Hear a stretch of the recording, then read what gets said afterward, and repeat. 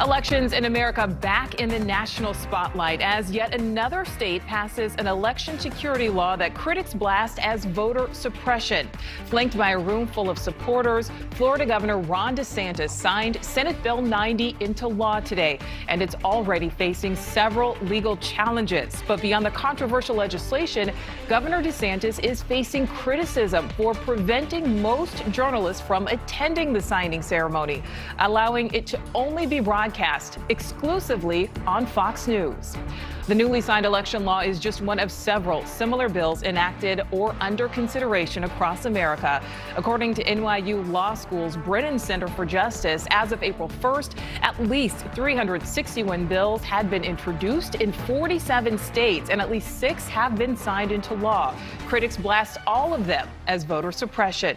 NewsNation is covering all angles of the election law debate across America.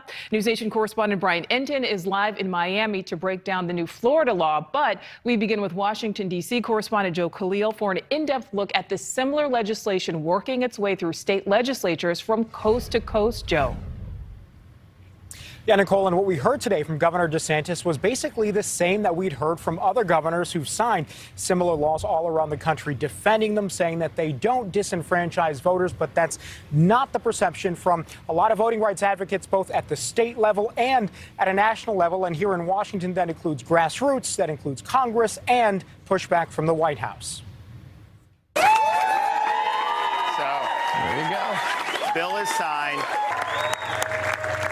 The new Florida voting rights law, signed by Governor Ron DeSantis today, is just one of a series of measures in states across the country now under scrutiny. So right now, I have what we think is the strongest election integrity measures in the country. The governor says the new law, which follows similar sweeping election bills in Georgia, Texas, and other states, will secure the integrity of Florida elections. Voting rights advocates say all of them make it harder for some to vote. Show some humanity, some decency, and show that you believe in the Constitution, that the right to vote is sacred. Houston Mayor Sylvester Turner called a sweeping new elections bill in Texas a form of oppression. Most of these proposed measures limit the amount of drop box locations in their states, enact stricter requirements to get mail-in ballots, and give state legislatures more authority over county election officials. White House officials continue to criticize the spate of new voting laws, saying they're a solution in search of a problem.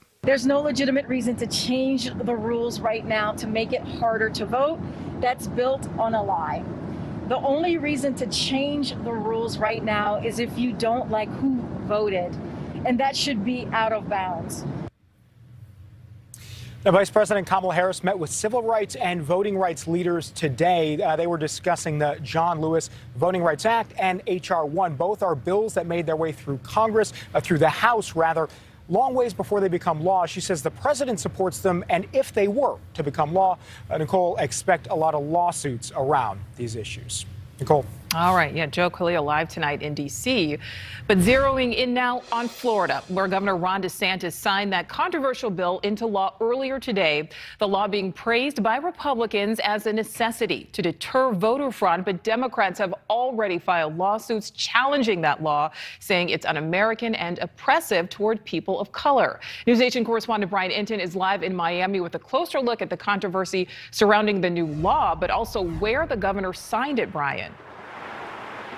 Yeah, Nicole, Governor DeSantis did take some heat today. Basically, all the reporters showed up to cover this bill signing, but he would only allow Fox News inside to cover it.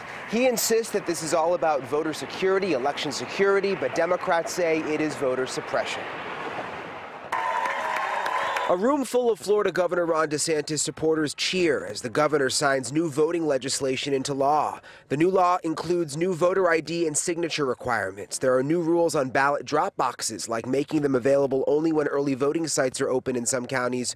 And to protect against ballot harvesting, which is the collection of ballots by a third party, Floridians can now only return ballots of immediate family members or 2 unrelated people. Where you'd have these big private groups come in and spend hundreds of millions of dollars to run elections. That is unacceptable. We are not allowing that in Florida. We're going to make sure our elections are transparent. But Democrats question why there needed to be a new law when Florida had no issues or evidence of fraud during the 2020 election. They say the changes just make it harder for the elderly and minorities to vote. Show me the fraud. Let's talk about that. The fraud that we did not see in this election. We had no issues at the polls. We had no issues at the ballot boxes. This was not about election security. This was about election suppression and silencing the vote of the people. I'm actually going to sign it right here. It's going to take effect. The governor also facing criticism because of where he signed the bill. Media was not allowed inside the room. Only Fox News was allowed to broadcast the moment during a live interview on Fox and Friends. Why did you only allow Fox News to capture the moment you signed the controversial election bill? So we did a wonderful bill signing for this great elections bill, and it was live on national television on Fox and Friends, and we were happy to give them the exclusive on that, and I think it went really, really well. And just within minutes of Governor DeSantis signing that bill, there were several organizations that have already filed lawsuits, including the League of Women Voters and Black Voters Matter. Live in Miami, Brian Entin, NewsNation.